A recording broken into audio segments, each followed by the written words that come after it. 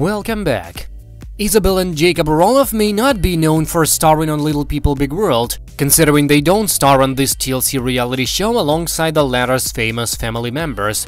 But these spouses are known for often speaking their minds, even when it comes to telling the truth about their own relationship.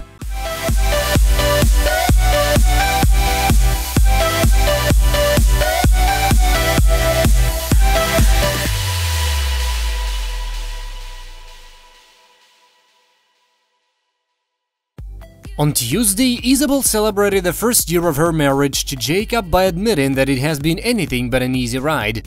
"It would be disingenuous to pretend like this year has been easy for us," Isabel came right out and wrote to open the caption to her latest photo.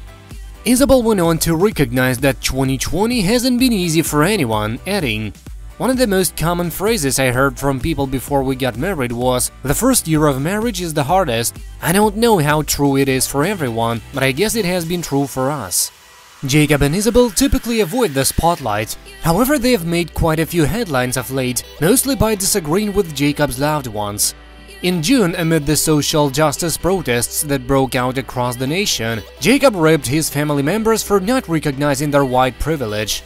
Just a few days ago, meanwhile, Jacob told people not to follow his brother Jeremy because he felt as though his sibling has been spreading dangerous conspiracy theories about the ongoing Oregon wildfires.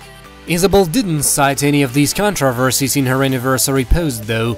"A lot of change, transitions and growth has happened this year for our little family," she explained on Instagram. Then add a global pandemic, the loss of family members, devastating wildfires in our home state. There's been some stressful external factors as well, to say the least. Continued Isabel, who opened up about her mental health in July. "No need to sugarcoat it, there have been some rough seas, it hasn't been all smooth sailing. But our love has only deepened from it all. I share this because it has become too easy to look at people's lives online and compare yourself. What you don't see here are the sometimes difficult conversations and challenging moments had between two people trying to figure things out, just like you are."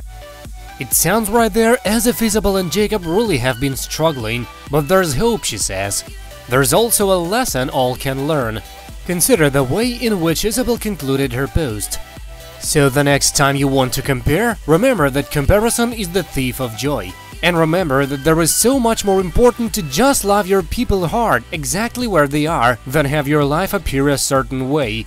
Focus on how your life feels to you rather than how it looks to anybody else. Everyone has their own journey here, and in the end, we're all just walking each other home." That's it for now, thank you for watching. Please subscribe to stay tuned.